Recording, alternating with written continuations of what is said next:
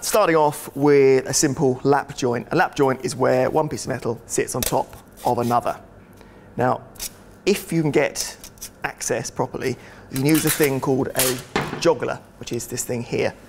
Basically, you put that on like that, give it a squeeze, and go all the way down. And earlier I prepared the other side, speed things along a bit. You can see there's a bit of a recess there, which that sits onto, like that. And those two pieces will then go together very neatly, like that. So I'll give them both a good clean.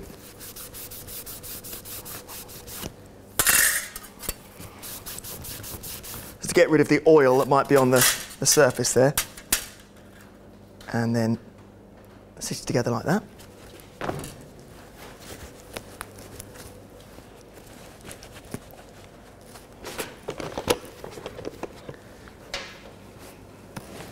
Take all that.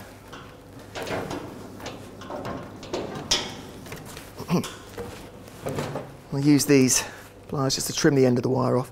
Before you start MIG welding, you don't want to have too much wire poking out the end. You just want to have a tiny little stub like that. What we'll do, let's attack it, make sure there's some gas coming out. That's it, okay. And we'll go, so mind your eyes, everyone. A strong tap. Another one here in the middle.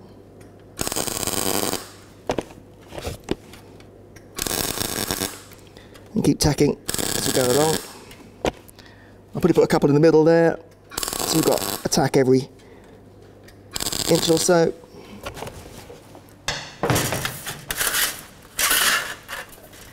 And that's nice and solid now. You can see how that laps over in true lap weld style. If you can't get your joggler in, just lapping one piece over another will be adequate.